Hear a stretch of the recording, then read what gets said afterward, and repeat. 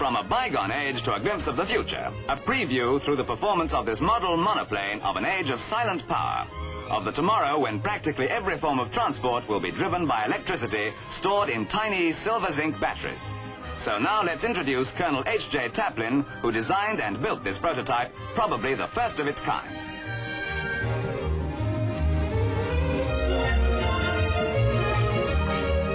Colonel Taplin, a pioneer airman and pilot of World War I, was already well known for his petrol and diesel-engined models before he put into practice his theories on electric power.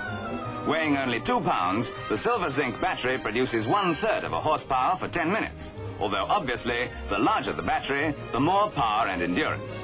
And because there's no combustion, the motor runs almost silently.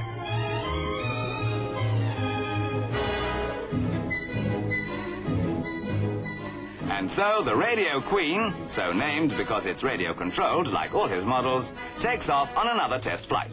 It flies, of course, like any well-designed model does.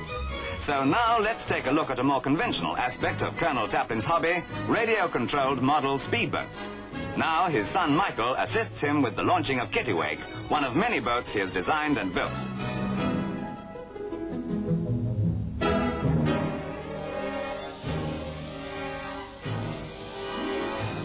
The Kittiwake, which has a 10cc overhead valve engine, reaches speeds of more than 12 knots. And the 4-channel radio which controls the rudder and engine can be used up to a mile away. Now watch it go.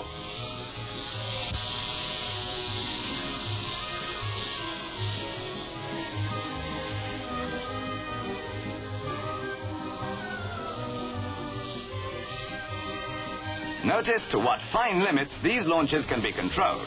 It's almost as though there was someone in there steering. Even more incredible when you think that talented engineers like Colonel Taplin build these craft for pleasure.